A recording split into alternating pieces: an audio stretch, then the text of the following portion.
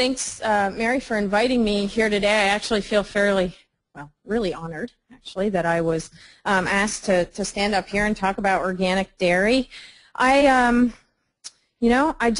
came up with this title sitting in the airport, and hopefully you'll figure out why as I go through my talk, but I really feel like sort of our movements and our future movements in organic dairy are going to have a huge impact on our next generation of farmers and all organic farming for that matter.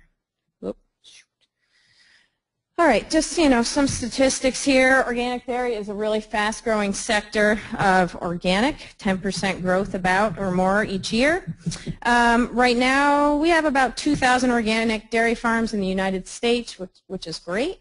And we've got a couple 100,000 certified organic dairy cows out there grazing. These numbers are a little bit old, but there hasn't been a huge increase in the number of organic dairies because some of the economic downfalls over the last few years, so they're probably fairly representative. Let's see here. I'm not sure where there we go.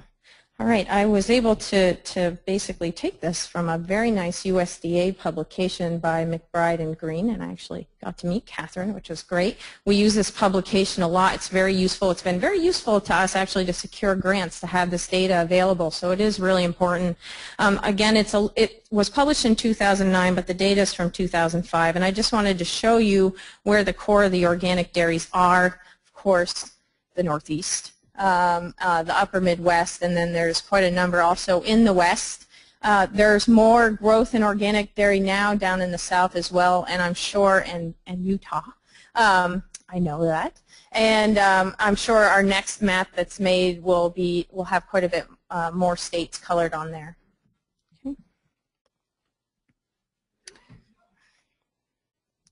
Okay, so next generation. We see a lot of these maps, a lot of these graphs. How many meetings have you gone to where you see a decline in some kind of farming sector? In Vermont, I don't know how many times I've seen this graph go up on a screen. The decline in Vermont dairy farms. 1947, about 12,000 farms. 2004, you can see, well, right now, currently, 2011, we have about 1,046. Very common graph that we all see too often. What has this done to places like Vermont? And I'm speaking here from personal experience. I don't know how many people would dare to put a small, child photo of yourself up on the screen, but there I am. Look at that smile, and that's my sister Tracy out on the farm. I grew up in a really small town in Vermont. We had 150 dairy farms. We have a population of about 1,600. Today we have 3. And so, this decline in small farms in rural areas has had a huge impact on the economics in those places. And I think we've all seen this a lot too. You can use a pointer here. I don't have to point it out, but this was what my farm looked like after my father sold his cows in 1996. Okay, we see this a lot traveling across the United States. Barns falling in, not taken care of anymore. Economic prosperity on farms and in the rural communities just declines as the number of farms, especially small farms, decline in places like Vermont. Don't start crying yet. The story's going to get better. There we go. All right. So the next generation again. You see this drastic decline in conventional farms, but one thing that has been so great, and the optimism like Ellen was talking about in the Northeast, is the fact that we're actually seeing an increase in organic dairy farms. And one of the questions Mary asked us to answer is, how has the organic research helped conventional farms? Well, conventional farms are now organic farms, and those conventional farms wouldn't be there any longer, at least like in places like Vermont, if it wasn't for organic farming. And I realize that's not the case everywhere, but there are a lot of places out there like Alberg, Vermont, where this type of farming is really taking hold and making a new type and a new future for farming in rural places. Okay, so one of the first OREI grants that was funded actually was to Bob Parsons at the University of Vermont. It was really to look at, because everybody was skeptical, you know, are these organic dairy farmers making any money? And the answer was not at first. The pay price wasn't really quite high enough, but over time as the pay price increased, you can see that the return on the farmer's assets increased as well. And this is after, Bob tells me, the cost of living was taken out as well. So it's actually a pretty good return. So you can see that this is actually making a huge difference in these farmers' lives in a rural community. But the one thing I want to point out here with my pointer is that purchase feed makes up a huge percentage of the cost on farms in the Northeast, as well as farms in other places as well. And purchase feed, for those of you who aren't in the world that I'm in, are grain concentrates primarily. Okay, next. All right, so like I said, this is organic dairy farming, especially in small communities, is presenting an opportunity for farms to remain in business, to pass on to the next generation, and even for new dairy farmers to actually start up. This is unheard of, honestly, in the conventional world. It really is. It's a major contributor to the rural economy, especially in places like Vermont and Maine as well. And what Bob Parsons told me in his study, and basically they are monitoring and continue to monitor about 40 or so farms every year, that 75% of all those farms would no longer be in business if they did not switch over to organic dairy farming. So that's a huge impact. I know we can't all take all the credit for that or anything, but it is a huge impact in rural America. And I just want to point out a few people here. John Clark Jr., Hardwick, Vermont, over here, giving a field day, second generation. His family was going to go out of business. They transitioned to organic. They sell to Horizon, and now John and his wife and their two children are running the farm. Guy Schwarnier, Organic Valley producer. Same thing, his father, who now I think is 82 years old, still on the farm with him. He was able to buy the farm from his father. He never thought he had a future there. And now his son, who's in the 8th grade, Matt, is so excited to become a dairy farmer. All right? I may not get through everything, but I think this is a nice way to end what we've all been talking about, to see what all our efforts are really doing. John Rudder and Beverly Rudder. I choked a little bit because he just passed away, and he was just a huge influence in the organic dairy industry in Vermont and actually across the nation. But you know, the really great thing is that now Beverly is working with 2 young aspiring dairy farmers to take over their farm. So I just thought that you should all know that everything we're working for here is making a huge difference, especially in the next generation, including myself. That nasty little picture you saw before, it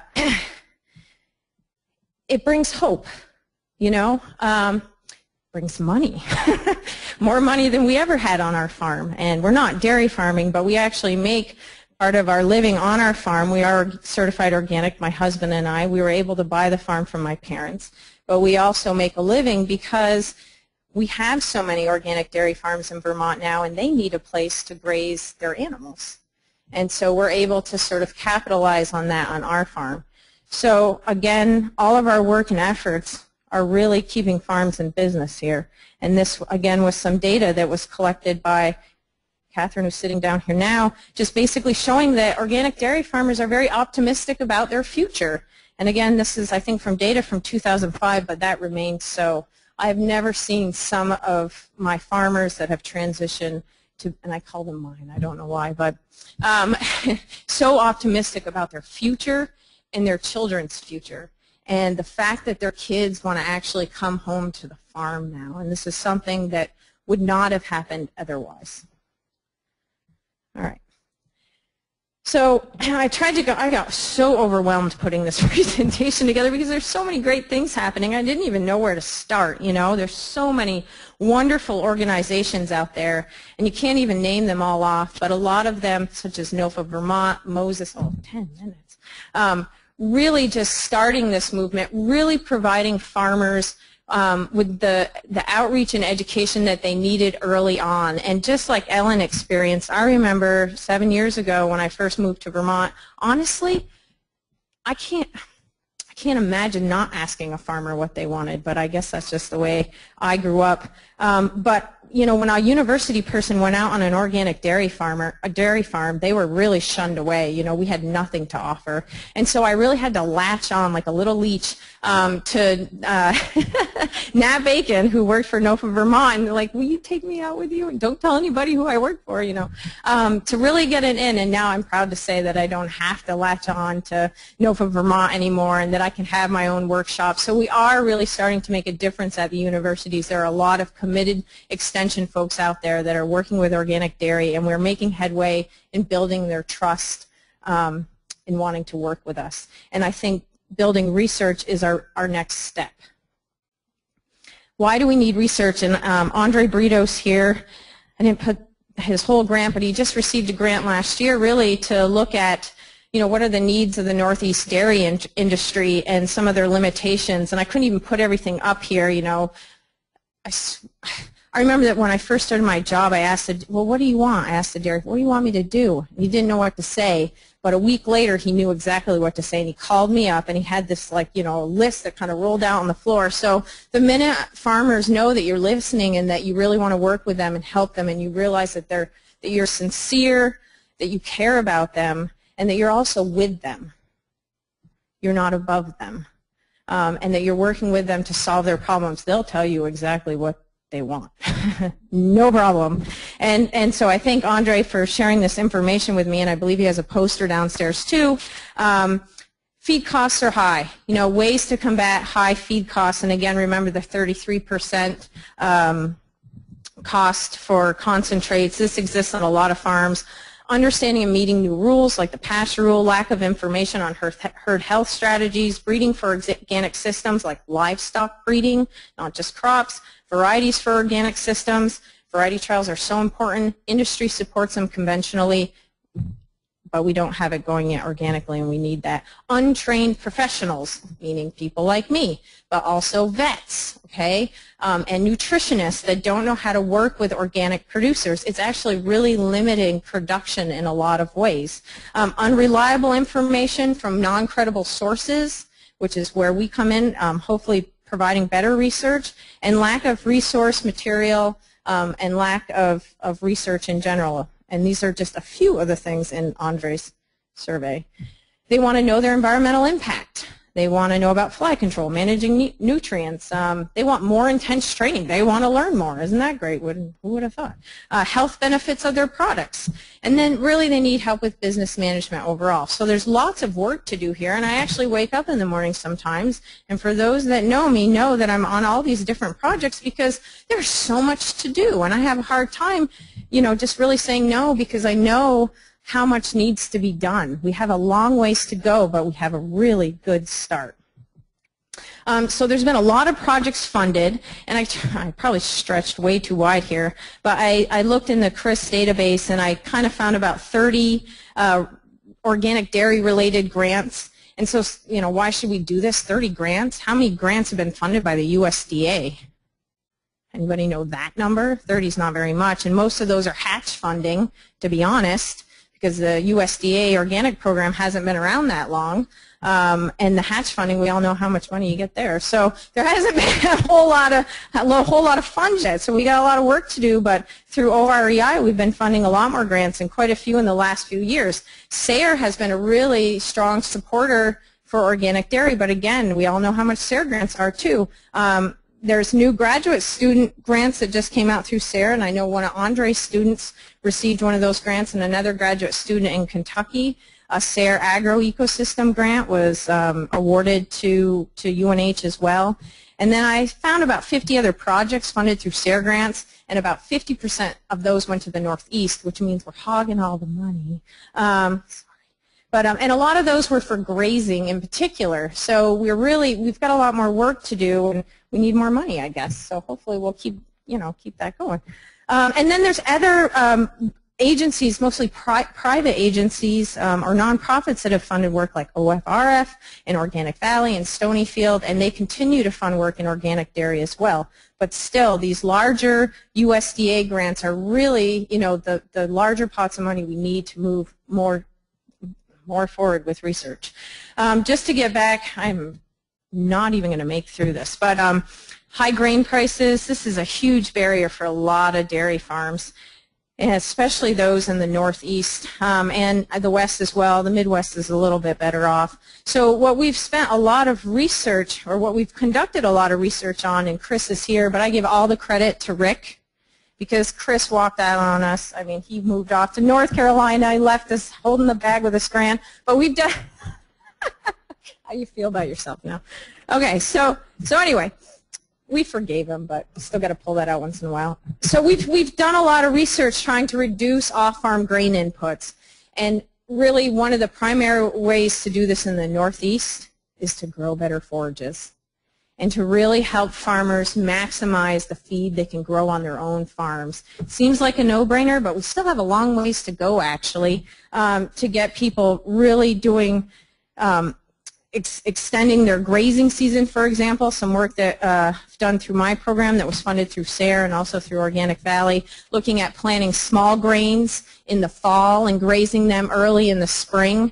And what we found through this work is that we can actually start grazing about 2 weeks earlier. Okay, and you get the cows out earlier, obviously you're not going to have to feed as much grain. So we found through our work also with brassicas that we could actually extend the grazing season in the Northeast by more than a month. And that would really help save on the grain bills. There's been a lot of work also done by Cindy Daly, who's at Chico State. She's really leading the way on the West Coast, and she's also looked at economics under different grain feeding systems, looking at high and low grain rations on farms, and basically she's found that, oh, I lost, yeah, I know, stealth grace. I lost part of her slide, but you know, farmers can reduce grain costs, reduce milk production a little bit, and make more money. Okay, so it's again helping them. Oh, there it is. There we go.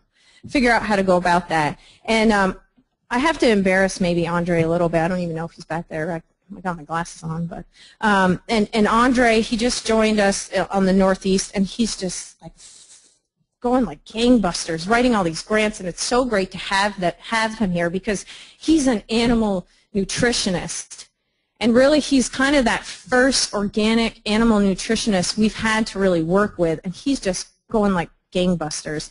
And he's writing grants with all of us. He's a great collaborator. He's got several posters downstairs, I believe, looking at alternatives, trying to find cheaper sources of energy to feed cows instead of cornmeal, maybe looking at molasses. He's doing a lot of research in that area. Other folks that have been recently funded through the USDA are Jennifer McAdams. She's here. I believe she has a poster, again, looking at ways to improve the pastures through different forages. So you can see there's a lot of emphasis on this. A recent proposal at the University of Wisconsin, I believe, there's also a poster here on this topic looking at strategies of pasture supplementation, again, trying to reduce those grain costs. And then finally, I'll talk about myself. And Cindy Daly and I just received a grant to actually try to bring all this information together. Please raise your hand if we have not bugged you about eOrganic. I'm trying to figure out who I should hit up. That's why I asked people to raise their hands. John McQueen's here recording all this, and Bernadine made a reference to this. One of the things that we found, and we've heard over and over and over again, is that our professionals need more training. We hold training for our vets and other folks, and they have a hard time coming to a week-long conference or a meeting. And so what we've decided to do is to try to put together online and internet resources to essentially train them so they don't even have to leave their business and go without, you know, conducting their veterinary service for weeks at a week at a time. We hear that a lot. So Cindy, myself, Deb Haliba, Harriet Behar at Moses, Lisa McCrory at NODPA, and Ed Maltby are all working on this project. So you'll be seeing a couple of courses actually coming out, and our hope is also that folks that have organic dairy programs at universities will use those as well for their undergraduates. So I need to kind of go through this quickly, but this is the power of eOrganic. Does that resonate in all of you? When the pasture rule first came out, we felt a little rush. How are we going to get this information out to farmers, to certifiers, et cetera? And we were able to put together a series of webinars very quickly with people like Sarah Flack to basically get this information out. I'm hitting the wrong button. To help farmers, certifiers, and others comply with the pasture rule. And we turned this around, I think, in like a week or so. Bulletins, newsletters, 3 webinars, and videos to help people be able to comply with the new pasture rule. All those materials are archived. We didn't have a workshop that 10 people came to and the 50 people couldn't make it because it snowed heavy that day, or the tractor broke down, or they couldn't get the manure spread, or whatever the reason was. They can go back online and get that material. All right. And the beautiful thing about this, just like today, is that we're sitting here at this conference. We've all paid some money to come here and plane tickets and whatever. Some people can't afford to do that. Some people don't have time to come. They can sit in their office right now and watch me blah, blah, blah, blah, blah for 32 minutes, right? I'm over now. Talk about all this. So anyway, I will finish up, I promise. Challenges and directions for future research. We have, I think, maybe more now, but 4 certified organic research dairy farms in the United States. Right? We have Alfred State. No, not anymore. All right, should delete them. Chico State, University of Minnesota, Jim Riddle's here, and then, of course, UNH. We need to keep these things going. This is our chance to conduct the systems research that we all talk about, because we actually have these dairy systems on campuses. She's going to kick me out. Okay. Long-term research trials, and finally now with these dairies, I feel like we really have a commitment to educate the future farmers at our universities, because these all have undergraduate programs as well, and I think that's great. So I really want to thank Rick Kurzbergen, Deb Haliba, Cindy Daly, Bob Parsons, Andre Brito, and Ed Maltby for sending me some information, and thanks for letting me go on for 4 more extra minutes.